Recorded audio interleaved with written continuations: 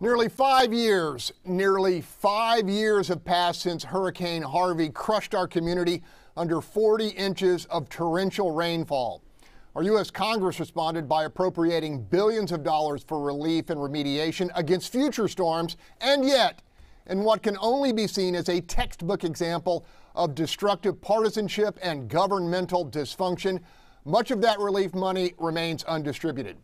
This week, the U.S. Department of Housing and Urban Development ruled that the Texas General Land Office, which administers the federal aid, has discriminated against minority residents by denying aid to the hardest hit areas, namely Houston and Harris County. Panel, the fighting and the waiting continues as we enter yet another dangerous storm season. Tamara Bell, what do you think of this? This is appalling. I'm not kidding, because as I said about the Riverside community, you still got people whose homes have not been fixed because of Harvey, because they had lower insurance, didn't know that their property was worth as much as it was worth because daddy died. So mama just going paying the policy that's there and could have been eligible for this help, but couldn't get it because they holding the money back. This makes no sense because we are in the heart of hurricane season. You talking about people who still ain't fixed their house from the freeze either, and they still having these issues. Why are you holding on to this money? This makes no sense. I don't even care if GLO administers it and gets it to Houston.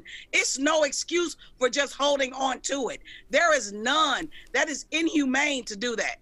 Gary Paul, this is like a perfect example of dysfunction junction. Agreed? I agree, and I agree with you and Tamara. This is outrageous, and I know there's a lack of trust with the ability of the city of Houston to properly administer, but Tamara's absolutely right. That's no excuse not to administer it do it yourself. Yeah. Have it done. But there are people that have needs, and it is crazy that we're years from the hurricane, and the money's just sitting there and not helping anybody. Just stupid. And that's why people get frustrated with government and why Marcus bitches about both parties. There's a prime example of two-party incompetence. Welcome back as we continue our discussion of the government debacle, which is the ongoing failure to get billions of dollars of relief to those hurt most by Hurricane Harvey nearly 5 years ago. I'm going straight to you, Marcus Davis. You got to be shaking your head. I am shaking my head because this is a travesty.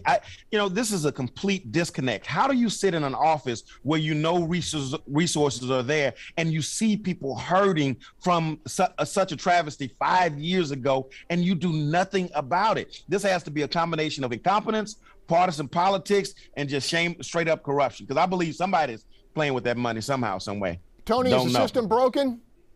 System's broken. I want to remind folks that at the federal level, HUD dinged George P. Bush, who's running for office, for coming up with policies that were unfair to Black families and Latino families. And I have not forgotten when he cut out Harris County from those relief funds as well.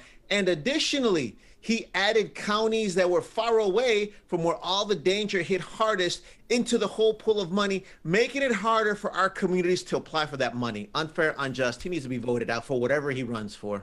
Okay, Charles, 20 seconds.